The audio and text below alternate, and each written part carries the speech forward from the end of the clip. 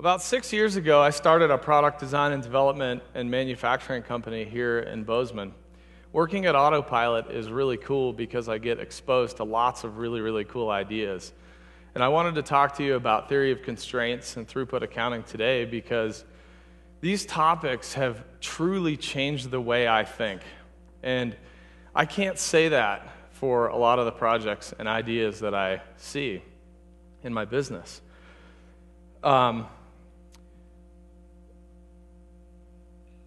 I graduated from Montana State University College of Engineering, which is hundreds of yards away from the College of Business, where they teach you how to read financial statements. In addition, back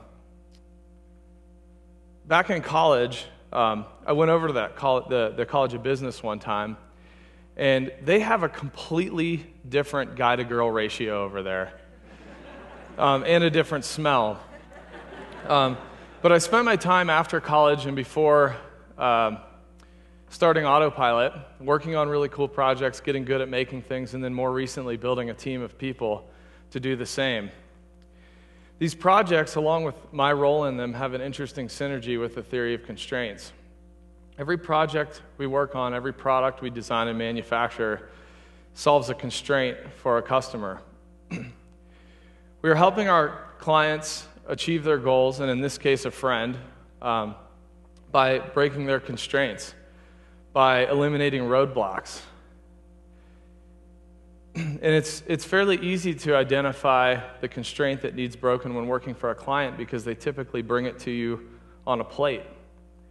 Identifying the constraint that internal to our own company is not so trivial. First, we need to identify our goal. Dr. Eli Goldratt, the genius that developed the theory of constraints, spelled it out for us in his 1984 book, The Goal.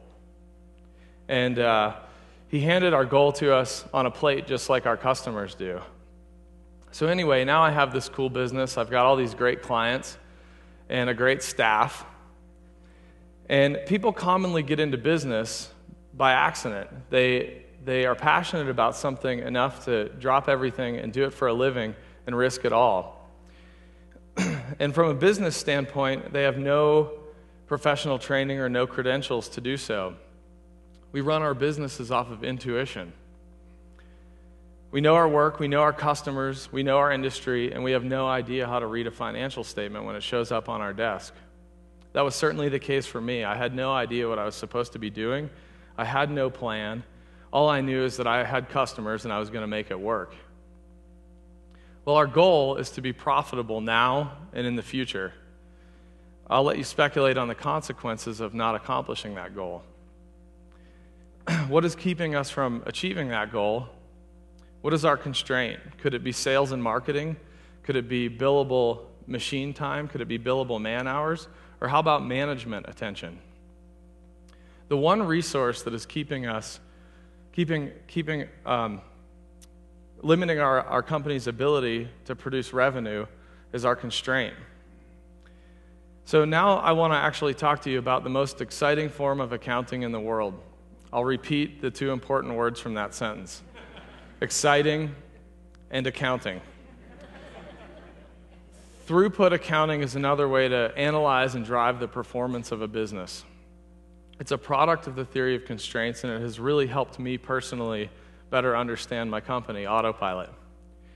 In throughput accounting, we dump all of the items off of the income statement, balance sheet, and cash flow statement into three buckets that are easy to understand and help make decisions. They are inventory, operating expense, and throughput.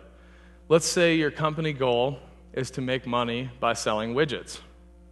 This amazing product is made of wood, cheese, nails, and duct tape, is clearly going to solve pretty much every problem in the world. And we could probably offer this as a universal solution to all of our customers' problems. Here's a look at the sophisticated manufacturing process that it takes to manufacture the widget.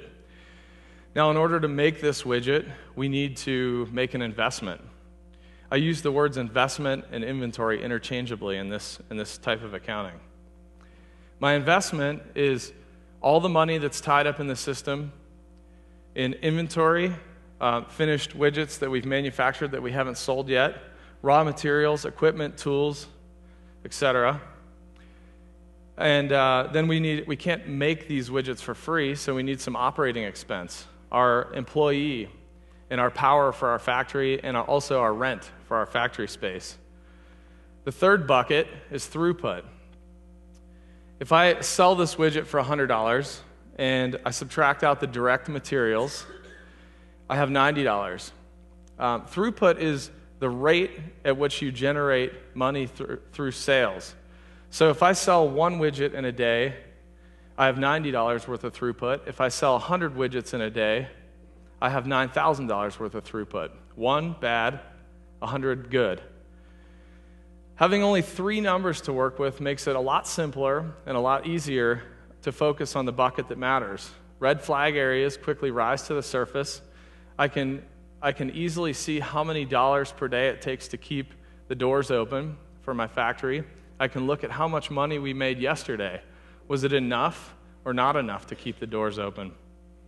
Most importantly, we can focus on what we need to introduce change into the system so that we can improve. We can easily identify the constraint and we can focus on it.